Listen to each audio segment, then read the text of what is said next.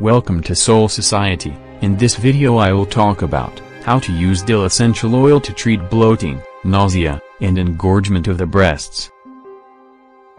Dill essential oil promotes digestion thanks to its carminative properties, expelling gases.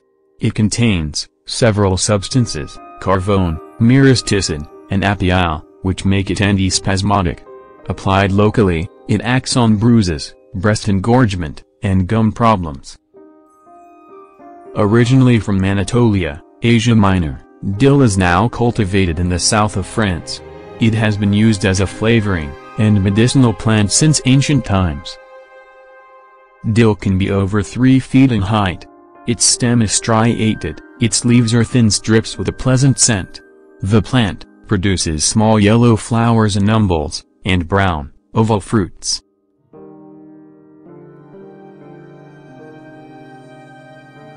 In case of bloating, take 1 to 2 drops of dill essential oil in a teaspoon of liquid honey.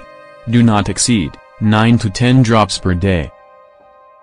In case of nausea, mix 2 to 3 drops of dill essential oil with apricot kernel vegetable oil, and rub the forearms 2 to 3 times a day. In case of breast engorgement, 2 drops of dill essential oil, mixed with a tablespoon of sweet almond vegetable oil to apply once a day. Essential oils are no harmless remedies. Seek the advice of a doctor before taking any medication. If symptoms persist, consult a doctor.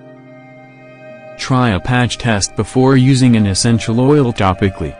To perform a patch test, place a diluted drop of oil onto a small part of your skin.